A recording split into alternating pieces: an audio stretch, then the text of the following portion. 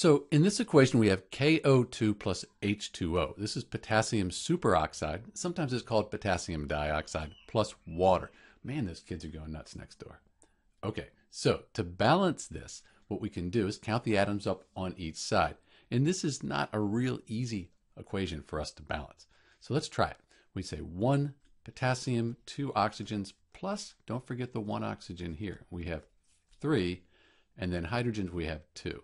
Product side, 1 potassium, and then oxygen we have 1 plus 2 plus 2.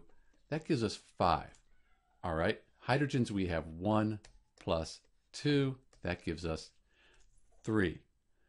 Let's try to fix the hydrogens first. If I could get this to be an even number, that would make it pretty easy to fix the hydrogens over here.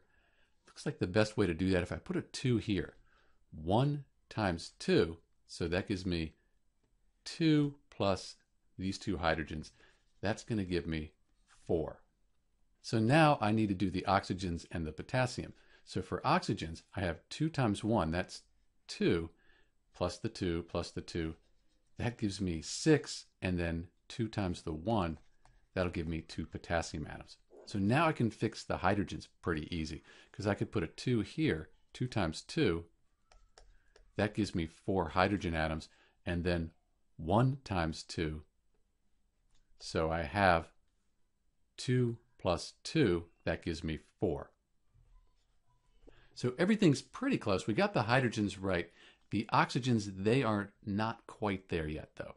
And we need to balance the potassium as well. So why don't we put a 2 here? 1 times 2, that would balance the potassium atoms. And let me clean this up a little bit. For the oxygen, I have 2 times 2 is 4, plus 2 times 1, that'll give me 6. And now the equation is balanced. So I tried to get the hydrogen to be an even number. That let me fix the hydrogens on this side. Then I could work with the oxygens and finish balancing up the equation. This is Dr. B with the balanced equation for KO2 plus H2O, and thanks for watching.